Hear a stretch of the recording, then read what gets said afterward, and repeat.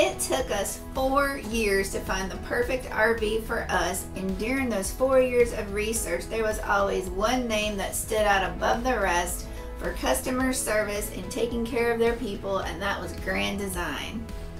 And since we've moved into this RV, we've had to take it back to Grand Design to get some things worked on. And we're going to tell you if they live up to their reputation.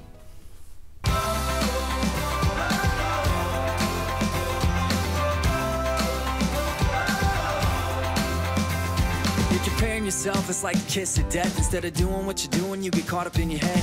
Feet on the road with your eyes on the prize, inch by inch, one step at a time. You're losing hope when you can't find a way to speed up the timeline. But one day, though it might be a while, it's gonna be worth every mile if you just hold on. Hold on, yeah. Lift your eyes off the ground. You only begun. Rising up through the clouds, no, never give up. Climb on, climb.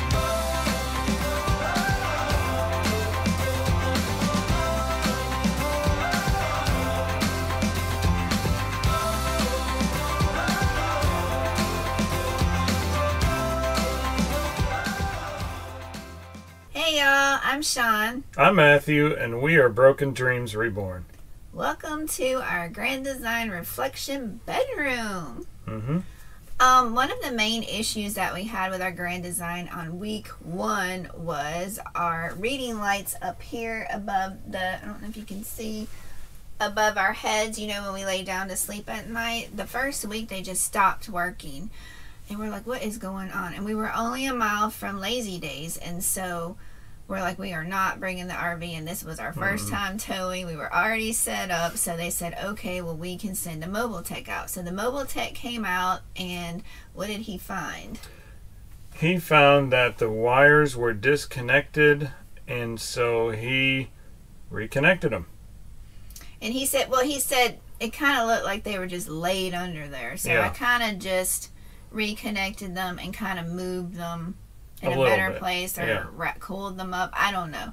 And we're like, great. And he even let the slide in and out, you know, while he was there, and it was working fine.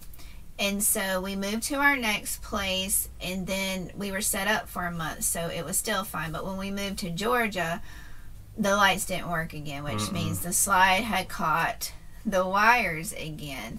And we're like, great, what's the problem with this? And then by then we noticed there were 2 more lights out in the bedroom, and there were some lights that were flickering on and off in the other part of the RV. So, And the blue light under the slide outside, so you don't bonk your head, that was out. so I don't know if you can tell, but this light is really bright. We have 3 puck lights in the bedroom, and this one's bright, and then we have another one over here by the closet. It's really dim, like it barely puts out any light. And then we have one here that's out. So the bedroom is like really dark, especially if you don't have the blinds open, which I have open right now. And then the reading lights above the bed, they don't work either. And that's usually when the bedroom slide goes in and out. The wires are under the bed, and they get yanked out, and so then these lights stop working. So the next thing we noticed was what looked like a small crack in the front cap of the RV. It was underneath by the kingpin, the part where you walk under it and look straight up. That's where it was. And so that gave us an in to Grand Design, because they said, hey, you can bring it by here and we can fix it at our facility.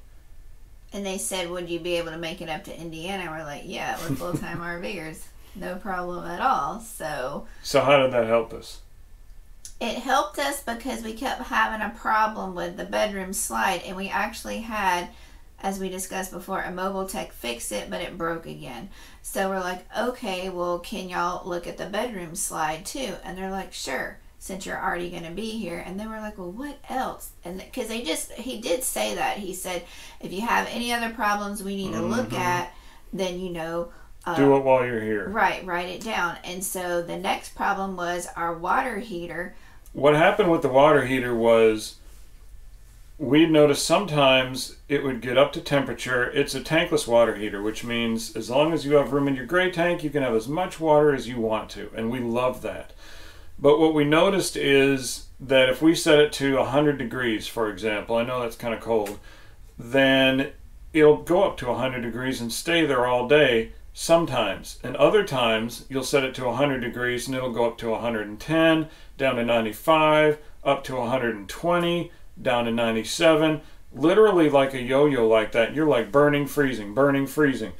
And some people love it on 120 degrees. You can comment down below what your favorite temperature is for taking a shower.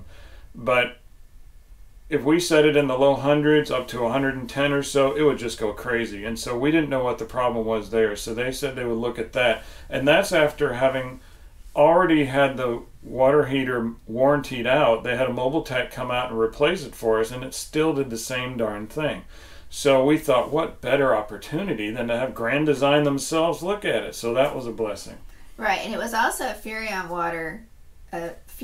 tankless water heater, and Furrion themselves said since it was still under warranty with Grand Design, that Grand Design needed to deal with that. So after that, we were like, for some reason, we wanted to check the capacity of our fresh tank because we want to boondock, and we checked it, and we were not happy. We were like, this makes no sense. So you contacted our customer service agent, which I think was Dwayne, and was explaining it to him, and they said, sure, we will drop the water tank and we will check that for you as well. Yep. And I think that's all that we had them look at. Okay.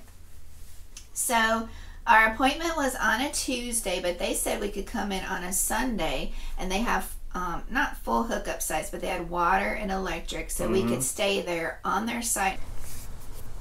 Okay, so this is our Grand Design site at the service center. We took site number 1, and we got they provide you a picnic table and 2 chairs. There's a bunch of Grand Designs over there. There's their service center. I think that's the gate we go to in the morning. It's a concrete pad. They give you water and electric. 50 amp. And there's the water.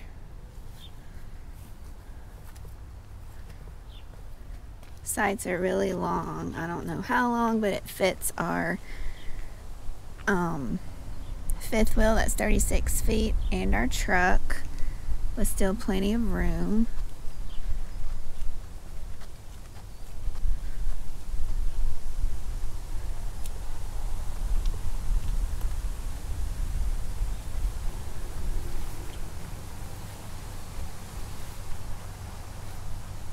Yeah, so that's our site, and we have one other person that's pulled in since we've been here, and there's still 6 spots left.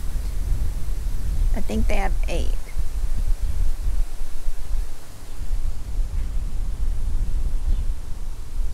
And there's a whole bunch of reflections across the street. And we're back in Amish town because we've seen the horse and the buggies go down the road. It's very windy. And we got a little tree on our lot. So we wanted to get there on Sunday because we didn't know how full they were going to be, and we wanted to make sure that we got a spot. We were the first people there, and so we parked it, and we got to walk around the property of Grand Design, which was really cool to see. We're going out again. I like concrete pads. Y'all, we are at Grand Design. Where's Matthew? Get over here. Y'all, we're at Grand Design Service Center, and we're currently at their little campground. And we're gonna go walk around and look at the grounds.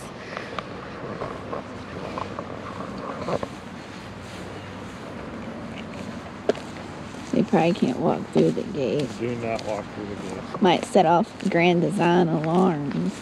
Yep. So they have lots of transcends over there. And then look, there's a whole bunch over there. That looks like what? Imagine travel trailers over there. Lots of them. And they're probably all sold already by the dealerships. Oh, look, they have a momentum for United States honor flag. Oh, that's cool. I haven't seen that before. So they have like 6 bay doors right here, and then they have their building, probably where their offices is. And it says customer service right there. That might be where we go. Like when you call them, that's probably where they're sitting, in this little building right here.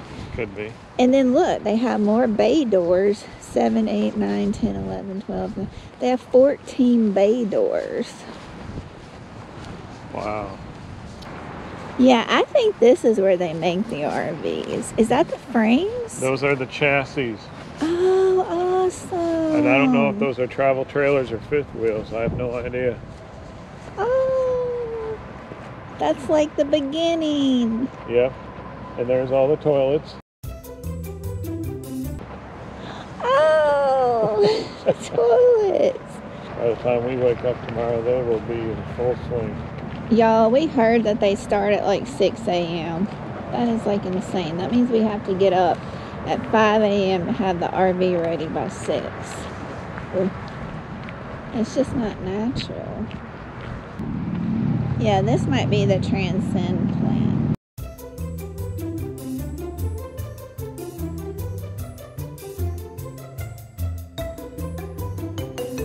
We ran into a security guard. He said, you're fine to walk around here, but don't go past this fence. He was very nice, and he explained to us everything he knew about their operations, and he was very informative, and he said you can go anywhere you want to, just keep in mind if you go back here in the way back that they're sensitive about that. It was like a ghost town, and then and he was very knowledgeable too, and he also told us, he's like, why don't you just check in on Monday just to see if they can get you in early? And we're like, oh, okay. And when we got back to our RV, I think 2 more RVs had pulled in at that point. I don't remember. I think maybe 2 or 3.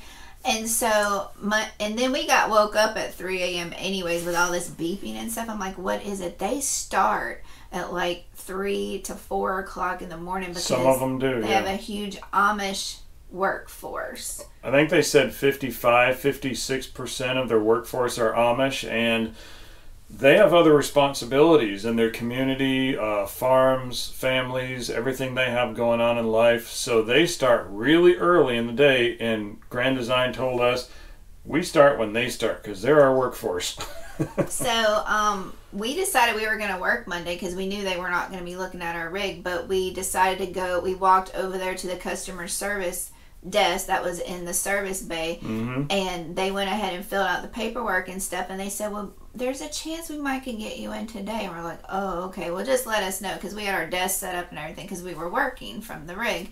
And her name was Valerie, and she came and knocked on the door, and she said, can you have it broke down in like 30 minutes? It was like deer in the headlights. We're like, really? She's like, yeah, we're going to take it in, but we're probably going to keep it overnight. We're like, well, can you not bring it back out and we can stay in it in the night? She said, well, let me check. She came back and she said, no, that's a no-go. We have to keep the rig overnight because we're going to drop the tank and everything like that. We're going to put you in a hotel, so can you be ready in 30 minutes? We're like, an hour, maybe? And because we're like, this is our rig, and so we had to think, what do we need on the fly to take to the hotel? And we're not good at packing for hotels. That's why we live in an RV. We take everything with us. So we had to break our desk down. I was in the middle of a job. I had to finish it real quick, break the desk down, because they were going to be moving our RV, and pack everything that we thought that we needed for the hotel. And the hotel wasn't going to let us check in till 3. So this was like before lunchtime, and so we got everything ready, and she said, don't worry, if you forgot something, you can always access your rig as long as we're open in the service bay, and that made us feel so much better. So we got our rig all packed up, the slides in, our water unhooked, our electric unhooked, and then there was one more thing that we needed to do. Yeah, we have a capture plate. It's a big metal, I don't know, iron, steel, something plate on our pin box that works with our sliding hitch, so we can it turns automatically the hitch while the rig turns as we turn corners going down the road. We had to take that off because their tractors didn't need that, and it actually made it difficult for them to maneuver it around. So they took it off and just put it in our bay for us. And then we saw our rig, towed it off, you know, with their little tow motor or forklift thing. Whatever. They used a variety of different equipment. There it goes, our reflection, Lady Belle. She's going back to where she was born. Uh-huh. And all the beautiful solar on the roof. It was kind of sad, but one funny thing before that first night we were there, we were just laying in the bed sleeping, and our blinds just came up. Like, it just shot up all of a sudden, and Matthew said, oh, that's just Lady Belle. That's the name of RV. She's just excited to be back home because that's where she was born and made and stuff. So I thought that was kind of neat. Yeah, she was showing up. So we weren't allowed to check into the hotel yet, so we left and went and found us something to eat. And then we got to go to the RV museum, which was really neat. We enjoyed our time there, and then we checked into the hotel, and we were there for until Tuesday. And then they said, by the way, we called Grand Design to see if we could get a tour because they still had our rig and we couldn't work or anything. And we wanted a tour of the reflection, warehouse part or whatever. The manufacturing facility, yeah. So Matthew had called and they said, unfortunately, we're booked for our tours for months? Yeah, weeks? It was at least weeks, yeah. And we're like, oh, okay. And they said, but, we'll, let me talk to the manager or whatever, and then we'll get him to call you back. And so the manager had called back and said that one of the service girls, it wasn't Valerie, it was the other one. Emily? Yeah, Emily had called in and asked on our behalf if they would be willing to give us a tour. So we got a private tour of our reflection plant. Yeah, and they give you the tour, or at least they gave us a tour when they're closed. So all the lights were on, all the machines were there, all the rigs in various stages were there. They didn't let us film, but it was all there. Except we weren't in the workers' way, which is important because it's a real working place. They have their rhythm done. You don't want to be putzing around making them mess things up. So they gave us this private tour. We had literally the whole place to ourselves, no janitors or anything. It was great. It was more than we ever bargained for. It was awesome. We got to wear these orange vests that said Grand Design on the back. He let us keep them because they didn't have any swag at the time. He said, I wish I had some swag, but we don't.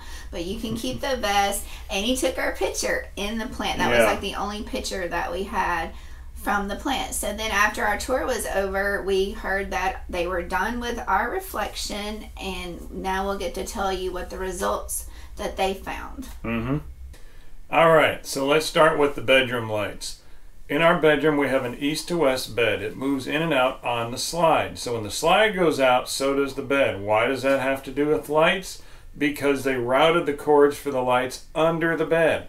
Now that might not be a big problem, except it kind of ran along the carpet, snagging on the carpet. So the first thing they did was rerouted it. I don't know where exactly, but they rerouted it so that should no longer be a problem.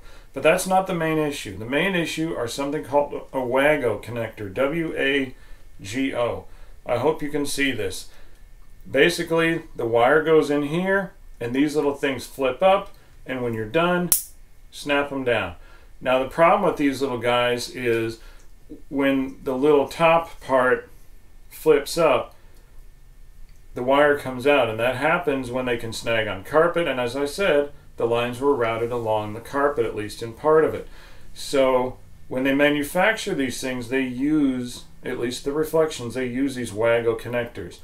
What the service side said was, we here in service don't particularly care for the WAGO connectors, so they put on crimp connectors. How many did they replace? All of them. Every one they could find. Literally, I'm not exaggerating. They took all of the WAGO connectors for the lights in the bedroom. They replaced all of the WAGO connectors they could find in the rest of the RV for lights and other things. And every electrical issue that we had, except one, was fixed by replacing these with a standard crimped style splicer connection. For you electricians, I might not be using the words right, forgive me. The only one that they didn't fix by that was one particular light above our theater seating, and that whole light just needed to be replaced. But otherwise, 98% of our electrical issues were all solved because of replacing these stinking little things. So, good job for finding that. What was the next thing they looked at? Well, the reason they also replaced them everywhere besides the bedroom is because it's an earthquake going down the road, so for some reason that can make those pop open too, just I guess a bunch of vibrations from the road. Do you know how long it would have taken me to try to figure that out, let alone go ahead and take every light out and fix it? No, they did it. They did it. So our next issue was our tankless Furrion water heater. So they figured it out, y'all. At first, because these Furrion tankless water heaters are new. I mean, it's new to Furrion, not to mention new to Grand Design. So they told us at the end that they looked into our issue, our complaint, and they didn't just read a bunch of manuals, which they did. They reached out to other professionals, people who they go to, their go-to people for answers. And they weren't going to stop until they had it figured out, and this is what they told us. And they did figure it out, and basically it comes down, at least with the present day versions of these tankless water heaters, it's just the physics of it. If your water pressure is too low, then your water heater is still, if you set it for 100 degrees, 110 degrees, whatever, it's going to try to heat it up to that. It doesn't know that your water pressure is lower. At least our model doesn't. At least the Furrion ones don't. I don't know if any of them do. They didn't either. So if you have low water pressure, it's not going through the tubing as fast, and it's getting heated up too much. If your water pressure suddenly is good, then it's going through faster, and it's getting heated to the proper temperature. That's why we saw the yo-yo effect on the thermostat. They said really the only thing you can do is to make sure you have good water pressure, do what it takes, or maybe fill up your water tanks in the RV and use that if you're in an RV park where it's particularly terrible. Unfortunately, it's just the physics of it right now. There might be better versions in the future, but for now, it kind of is what it is. But at least, you know, they figured it out, and they didn't just give us an answer like, I don't know. You know, it works for us. No, they figured it out, and they explained it to us in terms we understood, and we're satisfied with that.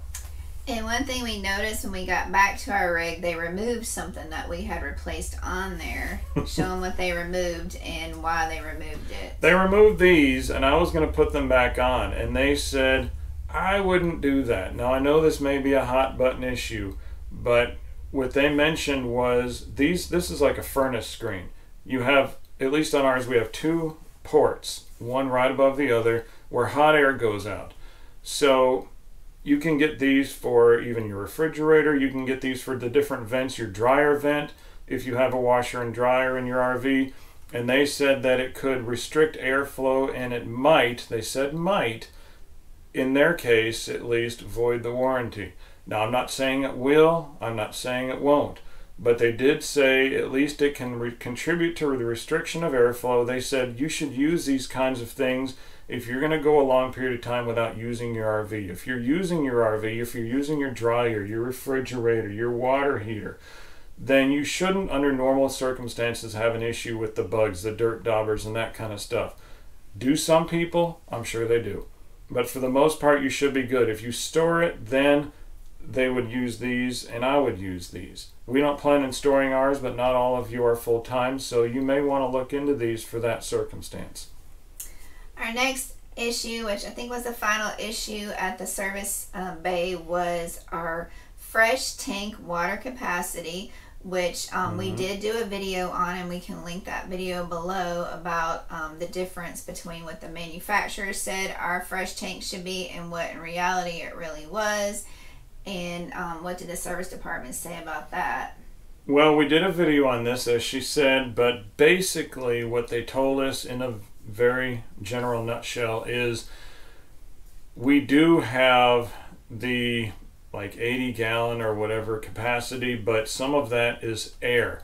And it has to be, again, because of the physics of it. You can't have a water tank like ours under the RV, which these water tanks, by the way, are not this big, beautiful, round tank. It's like a big domino underneath that's flat and wide, and it needs air on the top. And so not all of that capacity is water. So again, they weren't going to stop until they figured it out.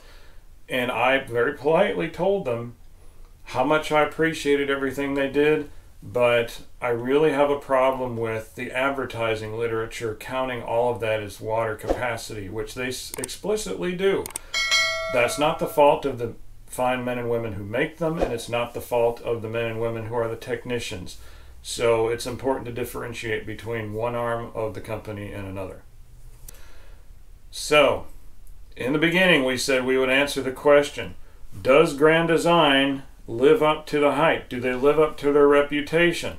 Do they? Yes. Yes, they do. In fact, they go above and beyond. Like we told you about the lights. We only had issues with some of the lights. They decided to replace all of the lights.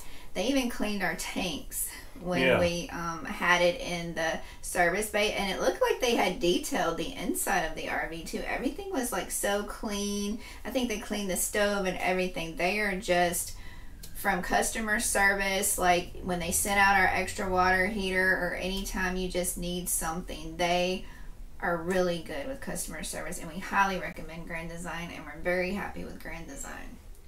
Grand Design really proved to us that they care about their users. They care about who uses their equipment, who lives in their equipment, who buys their equipment, and they really want their name to mean something, and it does to us. Mm-hmm. So if any of y'all have had experience with Grand Design, please leave us a comment below. Mm-hmm. Or if you know of another great company that has good customer service and takes care of problems with RVs, then also leave that below, because we do have people that read the comments. Mm-hmm. And if you have any questions about this video that maybe we didn't cover a certain part of, you know, when you have to take your RV to Grand Design, we'll be happy to try to answer that for you or find the answer. If you like this video and you want to see us again, just hit that notification bell on your screen.